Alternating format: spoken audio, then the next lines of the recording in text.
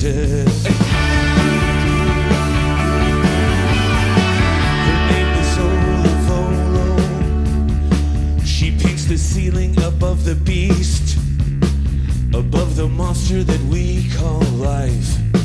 Please paint me out of what no one will remember. So let me know if you see her, 'cause I really need to meet her. Gotta ask her for a favor, to paint me out of here. To paint me out of here. Paint me out of here. Paint me out of here. Paint me out of here. Her name is Volo. She paints the masterpieces.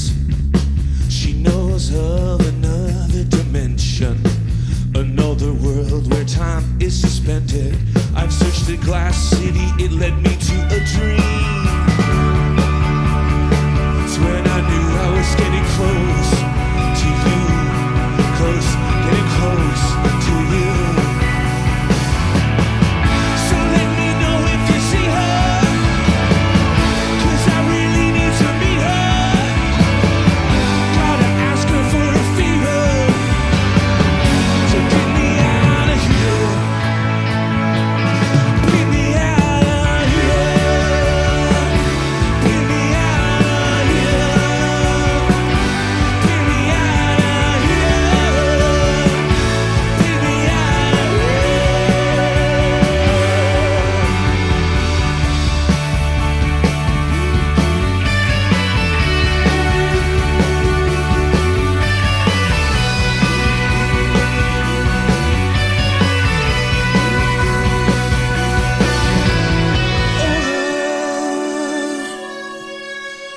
paint me into one of your walls. Oh, Lord, get me out of here, dear. Oh, Lord,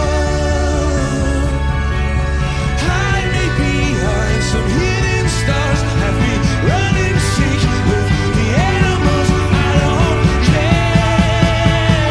Just paint me out of here. Out of here. Out of here. Paint me out of here. Paint me out of here. Out of here.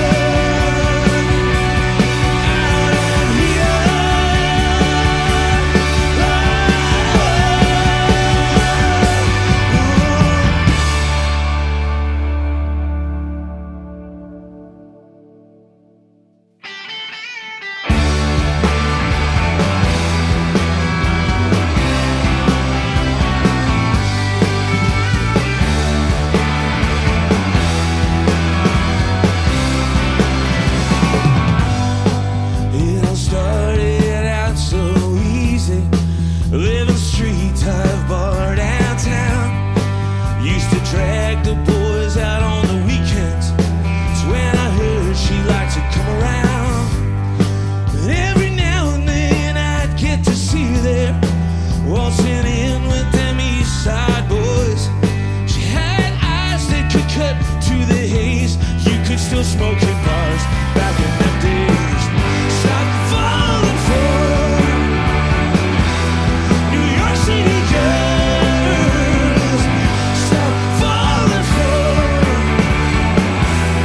New York City girls.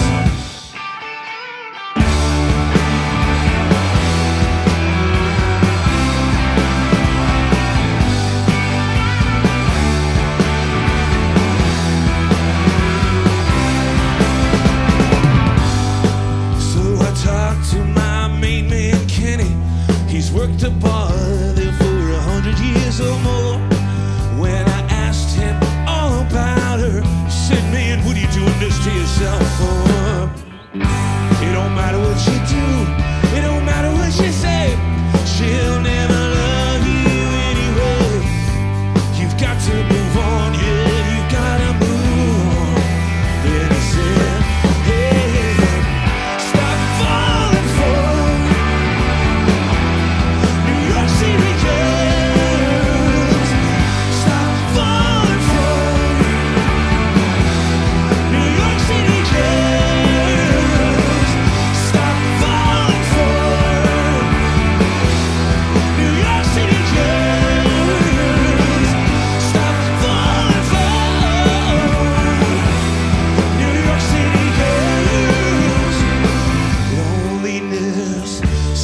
dances with darkness through a city that never used to sleep. Our ghost kissing right on the C train, and memories turn into dreams. It don't matter what I do, it don't matter what I say, she'll never love me anyway. Stop falling for New York City girls. Stop falling for New York City girls. Stop falling for New York City girls. Stop falling for New York City girls.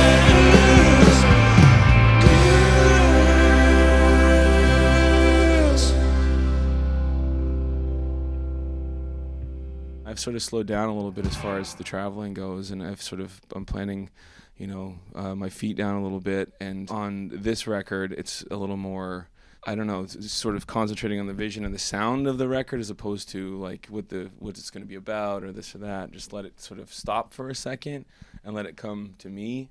And I think that's what the big difference was between making Coyote and this one, for sure. I think I was really a lot more transient back then, which is really good for coming up with song ideas and stuff, but hard also for, it's like a certain kind of song you write when you live that lifestyle. Yeah, like it started when Matt was in LA just working on his own, working on a bunch of different songs, and gave me a call. And actually, one time we were in New York at a place, and we really conceived of having this record, and then we had it all figured out, and Lowell was taking a piss, and then he just said, "Matt, we're gonna need some songs though, bud." Yeah, you toured Coyote for a couple of years, and then we kind of, connected, and we were in New York at the same time. And we had real good serendipity with that. We'd be like in the same town, or we'd come through. Totally. I'd be like, "What? You're here in Toronto? I have the week off. You have the week off. The studio's open." And it was really, the record kind of just came to us. Yeah, really. It kind of made itself in a way. Yeah. As far as making time for it just. Which I've learned this process is that's how you do it. Like if you're just like scratching your head and pulling your hair out, you're probably not gonna get what you're probably looking for. Whereas this was an album that we actually heard in our heads and actually got out, because I think the God sort of handed it to us a little bit, I think. Yeah. We only did it with a few microphones and a duet and right into Lowell's computer. And then there was lots of restrictions actually, which was good when it came to Matt's songwriting. It's like when you have restrictions like that, you gotta make sure the tunes really we made great, sure that like the guitars were nice and the amps were nice, or the guitar was nice and the amp was nice, and the drum set was nice, and then the rest we just sort of kind of did on the fly, and it became all about the songs at that point. And I think that's why we're pretty proud of it, because that's what we put most of our attention towards, I think.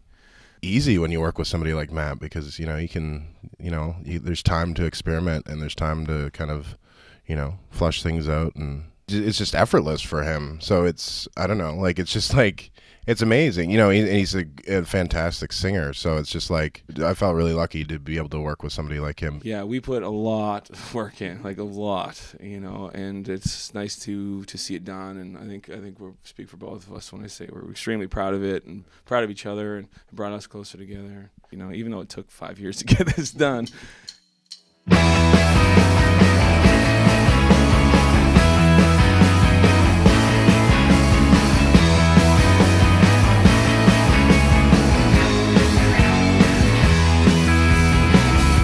Our doves still fly, our doves still sing.